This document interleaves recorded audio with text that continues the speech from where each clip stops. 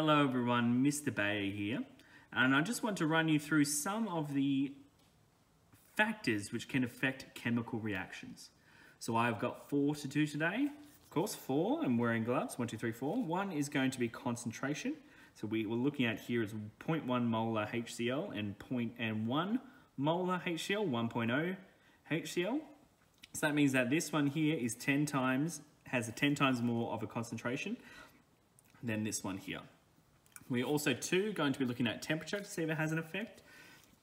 3, we're going to be looking at surface area to see if that also has an effect. And 4, we're going to look at a catalyst and see if that also has an effect on the rate of reaction. All right, so first off, we have got different concentrations here. So this one here on the left, 0.1 molar HCl. All right, and this one on the right is 1.0 molar HCl. All right, so that means that this one here is 10 times weaker than this acid here, and vice versa. This one here has 10 times the amount of HCl atoms in it compared to this one on the left.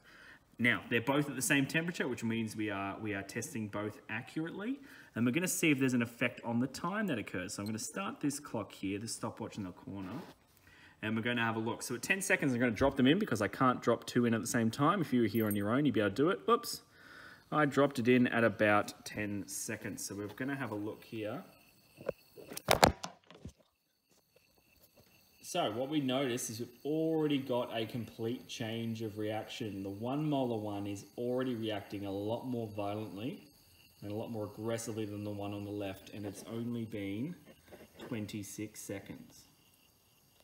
So this really goes to show that concentration does play an extremely important role in how chemical reactions take place, all right?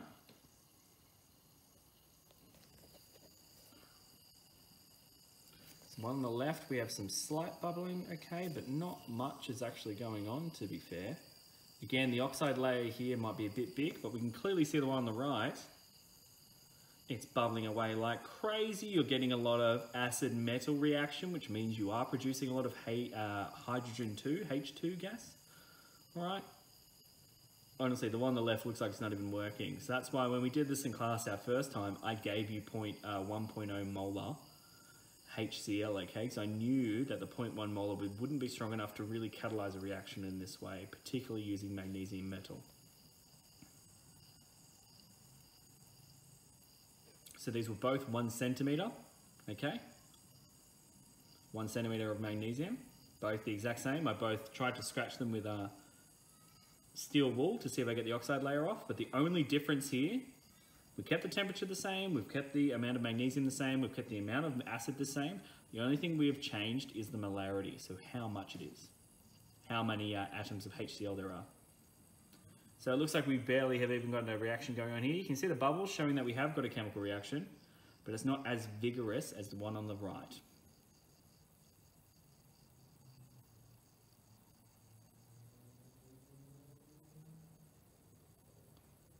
Honestly, the one on the left looks like it's stagnated. So we're getting back to here.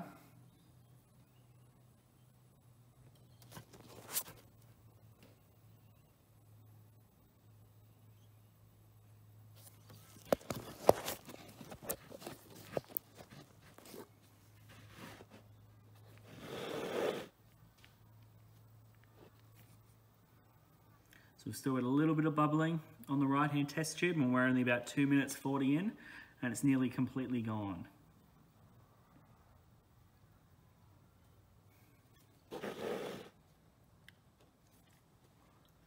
So there's honestly just a little piece of metal there on the front.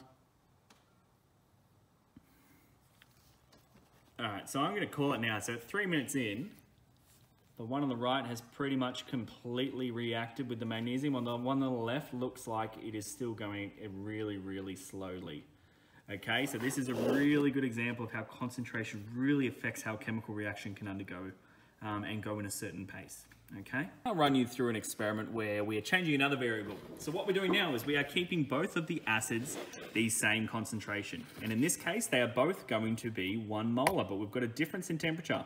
This test tube on the right, which I've just pulled the thermometer out of now, is at about 50 degrees Celsius, probably about 51. Now the one on the left-hand side, I've just pulled it out. It's at room temperature and it's about 23 degrees Celsius. And of course my phone fell over.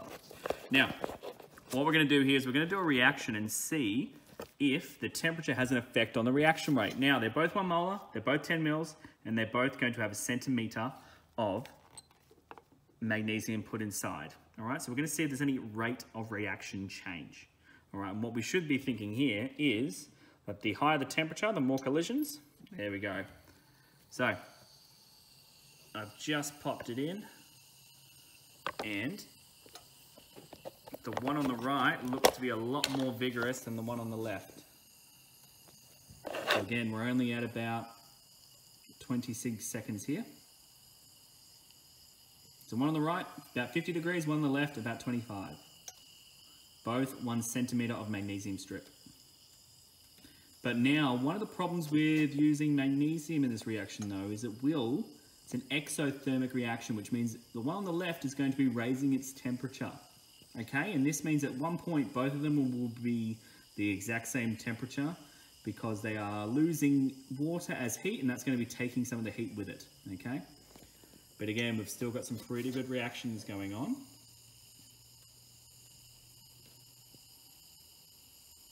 Hopefully you can hear that gas. It's like a shh, and it's the hydrogen gas being produced.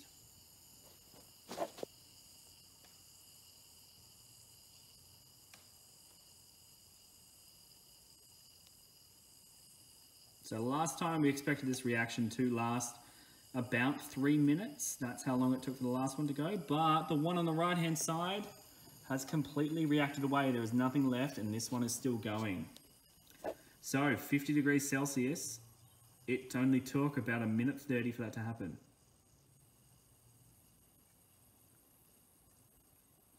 One on the left is still bubbling. You can see those bubbles there.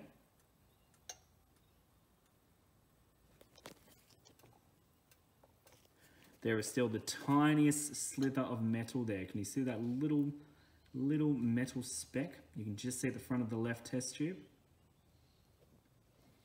So you can see it just there. It's still bubbling.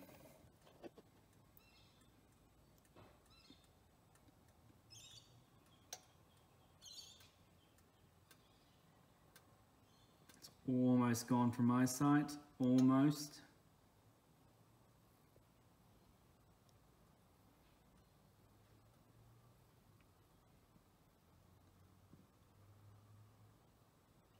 All right, that's pretty much gone from my eyesight. There's a little bit left, but not much. So again, as you can see, we have had about a minute difference in terms of the reaction, okay? The 50 degrees was about a minute quicker at reacting than the one on the left that was at room temperature. So this gives you some evidence to say that temperature does affect reaction, and the higher the temperature, there should be more of a reaction rate, more to come.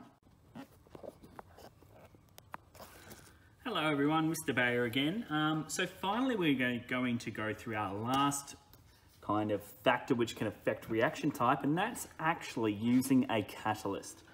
All right, so in particular, a catalyst is, let's define it, is a substance that increases the rate of a chemical reaction without itself undergoing any permanent chemical change. And that's really important to remember, is the catalyst itself does not chemically alter or is changed by in any way. Okay, so one good way to think about it is in your cars, you have catalytic converters in the exhaust pipe, and what that does is it helps to convert this carbon monoxide and nitrous oxide gases which come out of your petrol engine, unfortunately, and it converts those into more safer compounds like CO2 and NO2, which in essence then go out into the atmosphere. So it catalyzes that for an extra oxygen to be attached. However, what we're going to do today is we're going to look at something called hydrogen peroxide. And hydrogen peroxide actively decomposes when it is in light. Okay, so that's why they keep them in blacked out bottles. So therefore you cannot see the chemical. So therefore the light doesn't penetrate, hit the peroxide, and cause it to decompose. Now today, I would have rather had the hydrogen peroxide be about 36%, but we could only get 6% today. So what we would normally be seeing is if it was bright in the middle of the day, but I'm in the middle of, it's about 5 o'clock at night when I'm filming this, what we would probably see here is we would see small bubbles starting to appear in these test tubes. All right, so what I've done is I've kept these the same. These are both about 10 mils of hydrogen peroxide. Yes, it looks like they're different levels, but the test tube on the left is a little bit bigger in terms of wider at the top.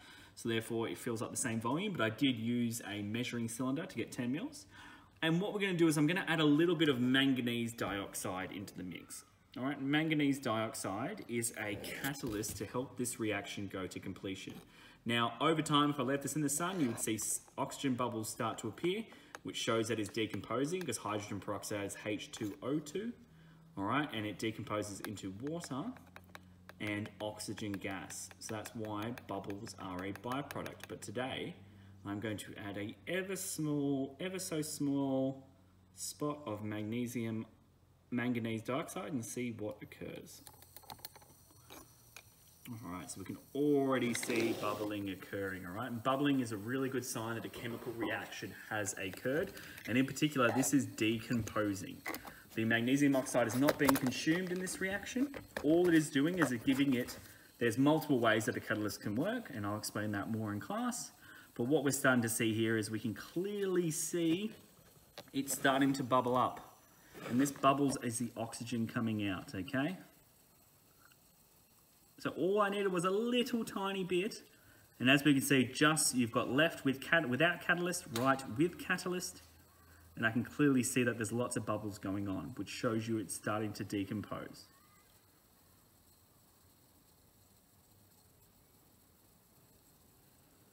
So these two samples are the exact same. So on the left, if I left this all night and then wait for the next morning with the sun, you would hopefully start to see bubbles coming out, but it wouldn't be as quickly as it is with a catalyst.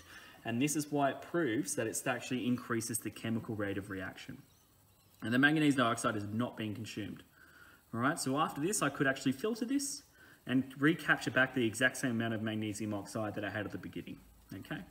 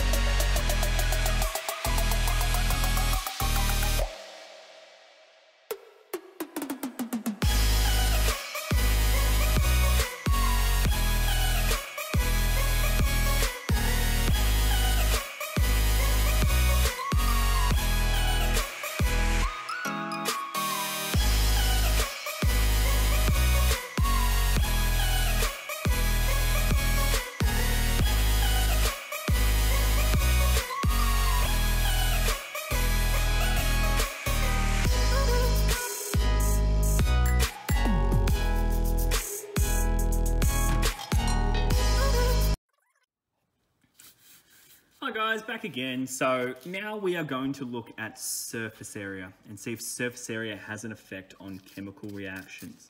So what surface area is the amount of, surface that is exposed to the environment and or to the reaction for a chemical reaction to take place.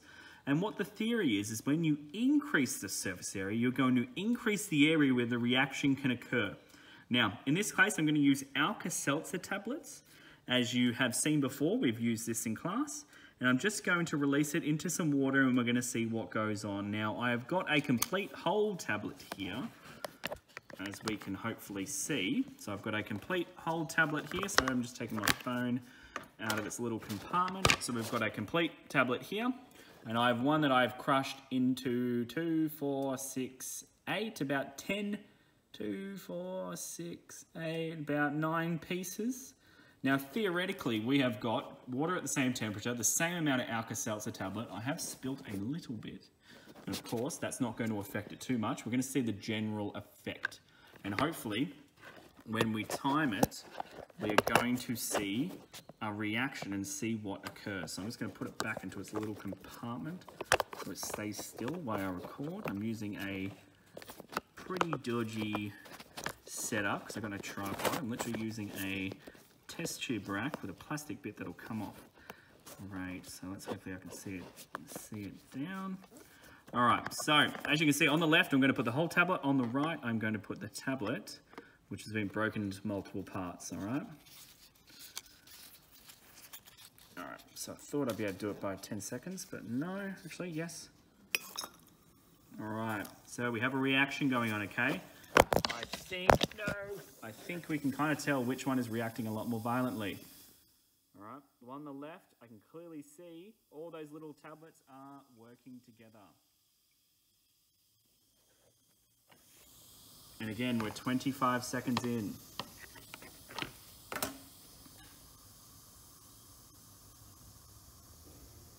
So we can see the one on the right, most of it has completely disappeared, whilst the one on the left still has a huge chunk. All right, so we've still got our reactions going on.